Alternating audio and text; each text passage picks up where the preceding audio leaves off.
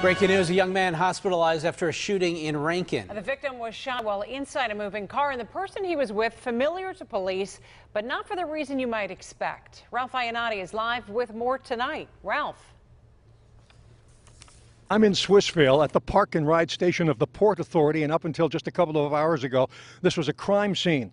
Now tonight, an unidentified teenager is in the hospital after he was shot and wounded. The boy was in a car with his grandmother. She was not hurt tonight. Sources tell me the grandmother is the widow of the former Rankin police chief, Cody Mudd. Now, Mudd died last year at the age of 79. He was Rankin's police chief for more than 2 decades. Lorraine Mudd was not injured this evening. Now, the teenager was taken to the hospital after he suffered a back wound.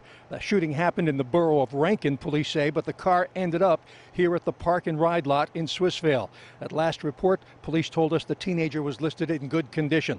Now, motive for the shooting, of course, remains unclear at this time. The investigation is continuing, and Allegheny County Police homicide detectives are now heading up this investigation. We're live tonight in Swissvale. I'm Ralph Iannotti, KDKA-TV News.